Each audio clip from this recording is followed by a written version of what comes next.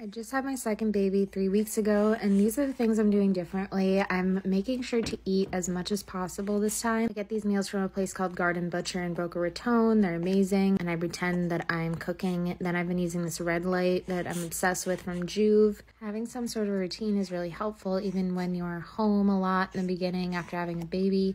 So I love journaling and having a good morning routine. Then we go and see my family for my nephew's birthday. And I really want this bathroom to be more like zen and spa-like, so we're redoing it a little bit. The person doing the design does the staging for my clients' properties, so I'm super excited to see how it turns out. Then we look at the storm that's coming directly for us, and I check on the agent's activity, check on some reports. I've been trying to wear this waist device thing for after you have a C-section as much as possible, but it's super uncomfy. Then I get my moisturizer from Ledoux, which is amazing.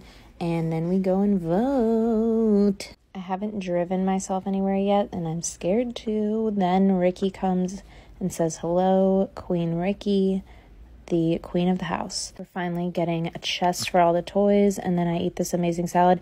Then I eat these cucumbers, and I immediately felt like Kendall Jenner. Instantly put a pound of salt on them, and they were way better. Newborn babies want to be held 24/7, so when they're sleeping, it's either eat, shower, work a little bit, or, of course, sleep like a baby.